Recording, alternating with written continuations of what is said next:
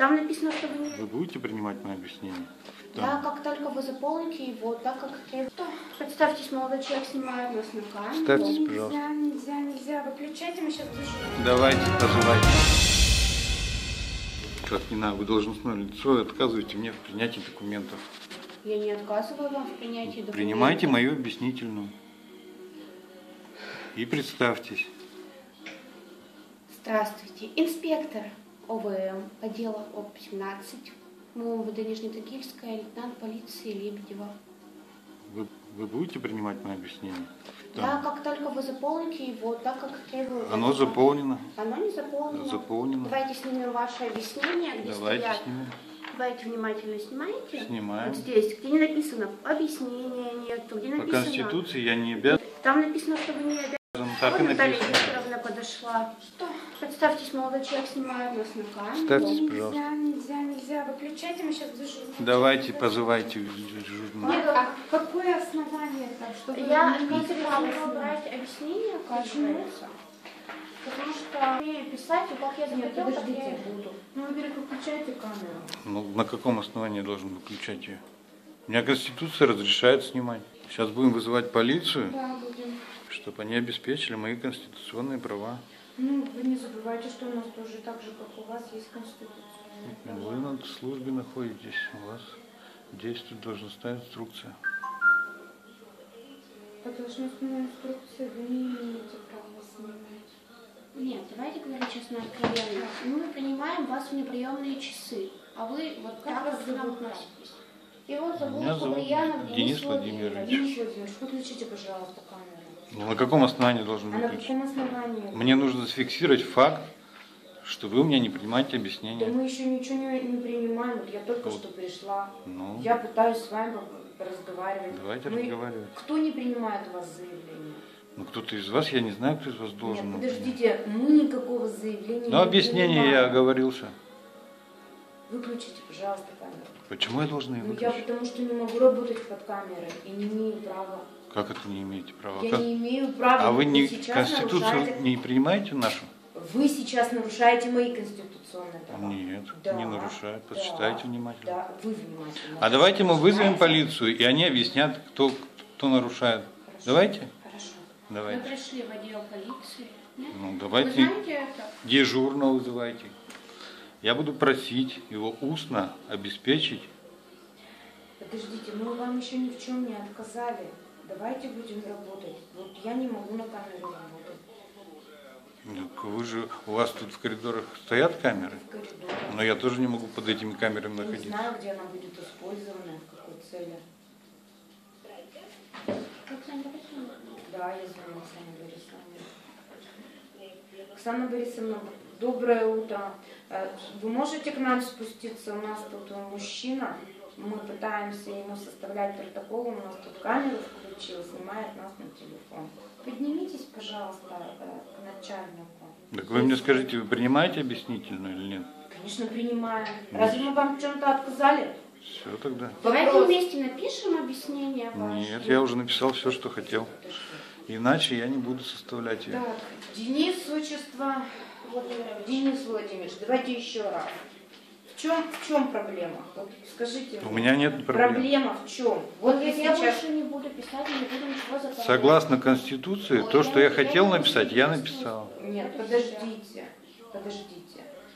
Денис Владимирович, вот смотрите, у нас существует административное законодательство. Вы являетесь нарушителем.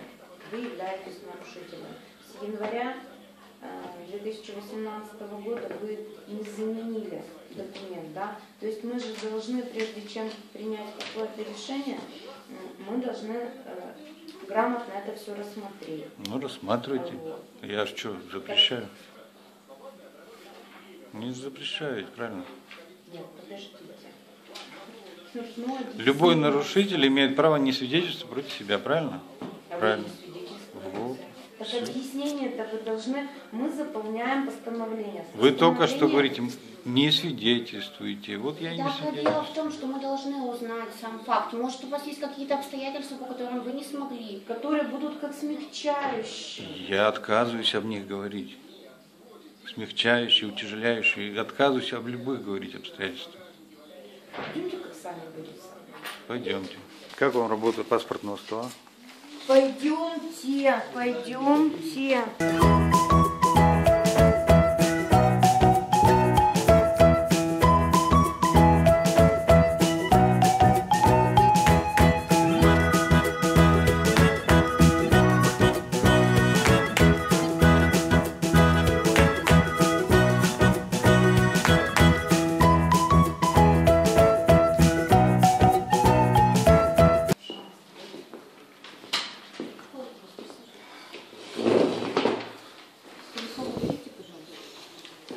Так я не имею права убрать.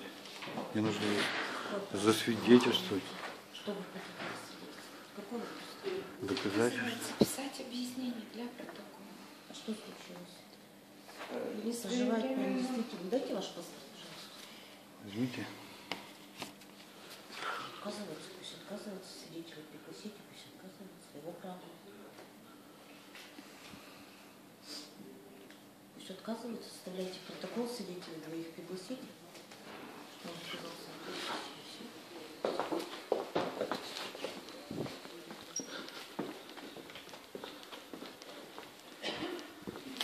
Я не поняла, вы не хотите это объяснение писать? Или вы не хотите протокол составить? Почему? Протокол составлять? Я понимаю, а суть проблемы-то в чем? Да проблема просто не хочу ничего, конечно. Вы из мухи слона раздули, да и все. Я-то ничего не раздувала, вы видели, я бегала документы. Это во-первых. Во-вторых, вы же мужчина. Ну, каждый пишет же, сколько хочет, столько и пишет. Мы же Я в понимаю. правовом государстве живем. Хорошо, мы живем в правовом государстве. Вон, берите двух пацанов. Идемте. Конфликт-то кто начал-то из вас? 5 минут назад уже все бы разрешилось. Конфликт исчерпан, работаем дальше. Можно попросить камеру выключить? Давайте я Если... до конца все засниму, мало ли что у вас опять какой-нибудь. Давайте я вопрос. лично у вас сейчас приму это объяснение. Лично. Хорошо. У вас сейчас приму это объяснение. Угу. Вы от протокола не отказываетесь, от составления Да, конечно же, протокола? нет. Вы не отказываетесь. Протокол сейчас будет составлен. Ну, я не знаю, может, мы вот до конфликтов тогда этих уже доводить не будем? Нет Я никакого не вижу, конфликта. что Нету конфликта. Знаете, один присаживайтесь кто-нибудь на стол, кто в качестве свидетеля. Так, девушка, вы Вы скажите, вы примете ее сейчас, девушку? Она без записи. Подождите, мы должны девушку сейчас? Не, ну после в порядке очереди. Нет, у нас сейчас расписаны по времени те, кто идут, такие как вы, те, кто идет через портал госуслуг. Мне А дадут приема ждать в 4 одну часа часов. просто, она с вагона. Конечно, если будет время, мы ее примем. Ну все, хорошо. Обязательно, если будет время, мы ее примем. Просто у нас же люди тоже расписаны. Угу. По порталу люди расписаны на весь прием.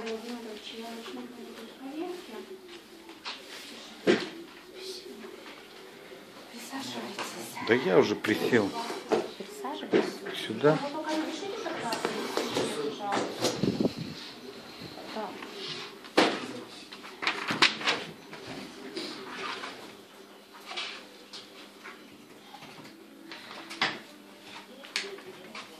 Не вижу совсем никаких. Если хочешь, выключите камеру. Ну, тяжело работать, Я вам реально.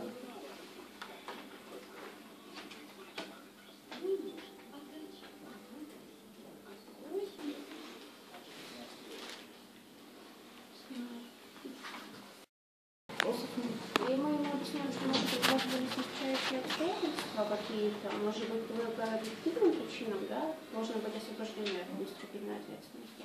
Он говорит, я не хочу. Все хорошо. У меня не было вообще вопросов никогда. В девушке начали вопросы появляться ко мне. Нет, просто вы, может быть, неправильно их поняли. Может быть, мы обычно... Да нет, я думаю, что по этим причинам нет проблем тоже. Вы же понимаете, нарушение все равно есть. Не отказываюсь.